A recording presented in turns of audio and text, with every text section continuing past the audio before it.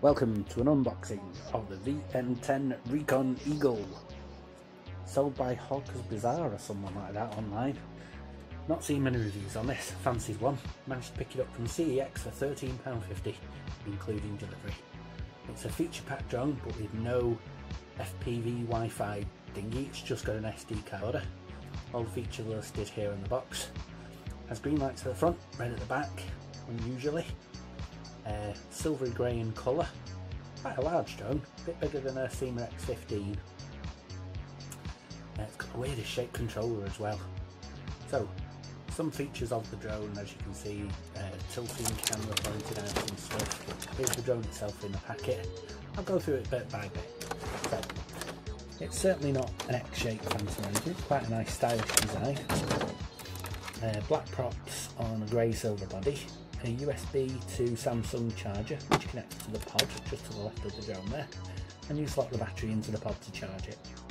It's a 3.7 volt 750 milliamp hour battery and should provide about 6 to 8 minutes of flight at the most, I believe. Battery's proprietary for inside the drone.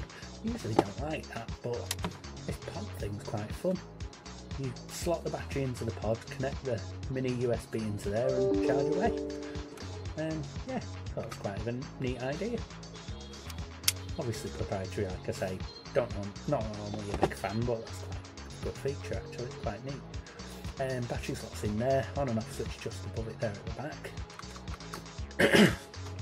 Underneath, no actual optical flow, but it is an altitude hold copter, and it's got a tiltable camera which you adjust by hand before you take off and fly. You can't do it in flight. Moving on to the controller, the maddest one I've ever seen. Certainly inspired by the Cloud City pod things on Star Wars Empire Strikes Back. It takes 4 AAA batteries, 2 in each side.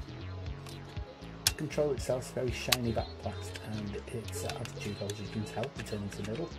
Well labelled in terms of filming and taking pictures, trim, auto takeoff and auto land. I say auto takeoff, auto start. You actually have to lift the drone up to take it off. Moving on to the bag, as I said, it's second hand. I purchased from CEX, even included the batteries, which was quite good. Ready to fly or what? Some spare props, a few other spare bits, and that pretty much completes the unboxing. As I said, with regards to the battery, it's in that pod thing. Once it's fully charged, it goes in the back, and I'll switch on now, show you the lights. You can see the red at the back, green at the front, quite bright, even in those frosted landing pods. Yeah, should be good this. Hopefully it'll fly nice. I'll be flying it soon. Thanks for watching, like and subscribe. May even do a bit of filming with it. See how terrible the camera is, usually is on a toy drone, even though they're supposed to be HD cameras. I look forward to seeing you in the next video. Thanks again, like and subscribe. Speak to you soon.